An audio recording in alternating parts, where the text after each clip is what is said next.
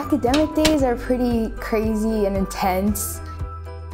Which one do you guys want to keep going with? Individualism or science? We could do either one. Individualism. All right. I am the junior. Keeping on with the theme.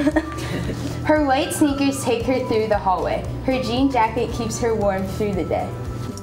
Oh, it's turning purple. Oh my gosh, you're a junior. Rhianna, ¿por qué escogiste ese color?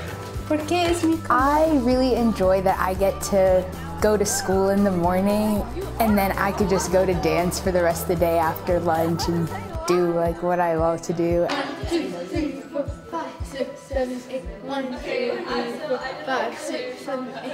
I think the dance program is honestly amazing here.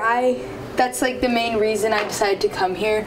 We're the pre-professionals, so we're the next step up into the professional world, and it's a quite literal name.